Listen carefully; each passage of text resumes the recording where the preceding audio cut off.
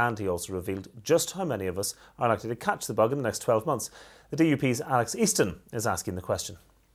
Could the Minister tell us if anyone from his department had contact with health organisations across the world as why the swine flu seems to be slowing down as it moves outside of Mexico?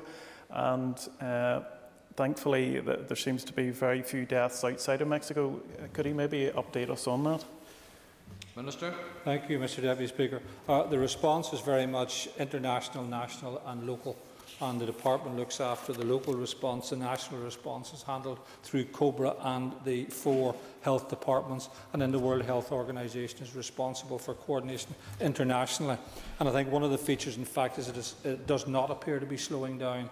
And we are in the US has now overtaken Mexico in the number of confirmed cases, and it's up to almost 5,000. My update, which is Sunday's update, and I will shortly get another one, is in the US. The number of deaths are 4, but I understand that's now risen again.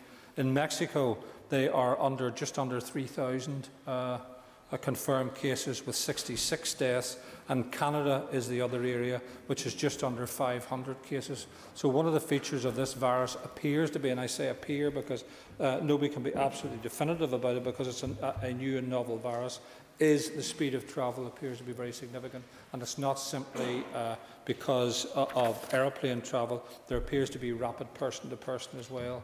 And the World Health Organization estimate, which I heard over the weekend, was that within 12 months, approximately 1/3 of the entire population of the Earth will take this virus.